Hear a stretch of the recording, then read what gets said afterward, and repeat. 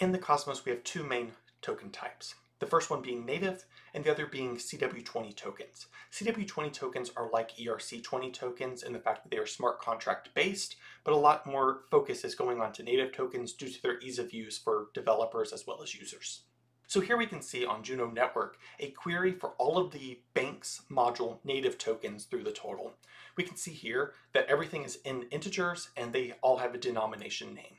Because this chain also has the token factory module, it allows for any developer to create a namespace token to match what they desire. So in this case, we have a token for Joel, we have one for myself, we have one for this web app. So there's different applications you can have there, and that way that you can create a token specific to you. And even if the name is already taken up, you can still use that because these namespaces cannot collide for a native token. We can also see the amounts don't have floating point numbers as we scroll through this long list. We can just see that these are all integers. They're actually unsigned integers here. They're just represented as a string in the query.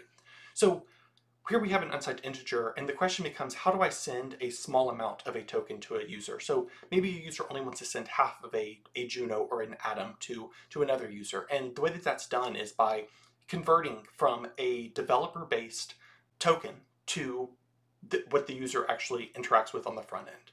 So whenever a user has one token in their wallet, they actually have a million underneath the hood as a U token. In this case, U is the prefix for micro, which is 10 to the 6th power. So if I wanted to send another user one token, I would actually be sending them 1 million of the U token.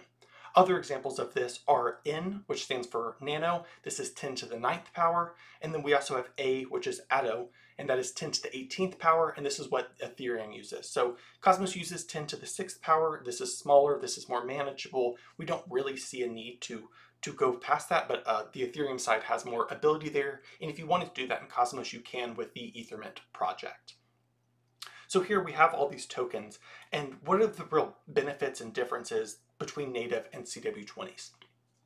So with native, it works natively within the CLI. So if I wanted to send tokens, I can do that very easily by typing in that I want to bank send a token, and I can do that here.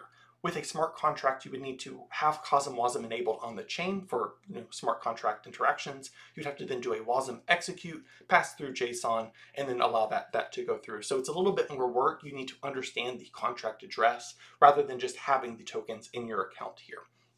It's easier from an airdropping point of view where you can just export that state from the node that you run. So that makes it a lot easier there, as all of this is saved natively within the state. So from queries to transactions to interacting with contracts is a lot easier as well, as you can add that, you can append that amount as you execute against a contract.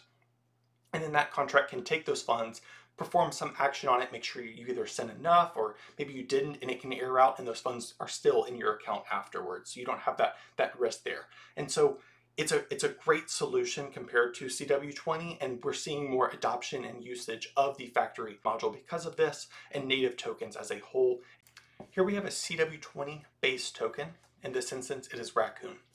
What this contract is it's an address and a database of the numbers of how many tokens the user owns within it. So here we can see the contract address. This is where all executes and queries will happen to get this. So it's not as elegant as the bank solution, which allows a single query to grab all tokens. With this, you have to know the contract address beforehand to then push that over. Here in a UI such as MintScan, you can see all contracts which are currently owning that token as well as the amount. So they do index this on their side, but as a normal user, you can't easily index this without querying the contract every single block and then following all of those transactions through. That's a much easier to do with the native tokens and not as easy to do with CW20s. And then here also within the UI, you can see what's actually being done on this contract. If you're interested in using a CW20, you can find this in the Cosm-WASM CW Plus repository, which includes the spec as well as how to compile it and upload it to a chain. Finally, here we have the migration. So if you have created a CW20 in the past, you may want to migrate it to a native token that you control as well. And so with these contracts here in the Cosmos Contracts Token Factory Contracts repo done by Juno, you're able to easily migrate from a CW20 that you have either created now or in the past, and then allow a one-to-one bidirectional change over to the new token factory denomination. And it has the documentation here, how to upload it, the store keys, etc. So all of that is done within this. So it is possible to migrate between the two. Now here's some examples more of the Raccoon contract. So we can see here that we're going to query that contract address that we saw on the MintScan UI, and it's going to return back some of the information, such as who is the admin of this contract. In this case, there is no admin, so no one can actually migrate the contract other than chain governance. We can see here a store code ID, which is just what is the ID of the bytes that we have created from to validate that this is indeed a CW20. You could also upload your own and use that code ID as well to guarantee that that really is a CW20.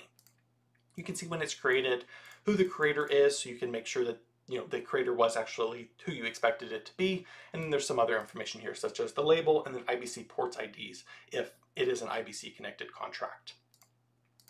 Here we can actually check out a query where we're going to check out the token info of the CW20. So again, this is that same address that we just saw, and it's going to return back some useful data, such as how many decimals is it, how U is micro. We know that that is 10 to the 6th power. We can see that there's 6 decimals here, so this is standard Cosmos contract. We can see here the name, the symbol, which in this case would be like $rack, and then what the total supply is of this token. And that is done via this JSON query, which is token info. You can find other information on what queries are available by actually removing some of the data, it being an invalid query, and it will return all of the different queries that is actually possible on this contract. So downloading the logo, marketing info, getting all accounts, allowances, etc. Finally here, we actually query some user tokens. As you can see, a smart contract can actually hold a balance of a CW20 as well. So you can tell a smart contract from a user account by the length of the total size of the wallet. In this instance, you can see that this is much longer than a standard user wallet. So we know that we're querying a smart contract here, and this is also another smart contract, and it does have this balance. To calculate this balance, you would take this and divide it by 10 to the power of 6, which is 1 million, and that will give you the human readable form of how many tokens is actually held. And that's the same case for a user balance that is stored within this contract. You would take this number, divide it by 1 million. Now you have how many actual rack are there. If you just wanted this number, this is the URAC variant of that.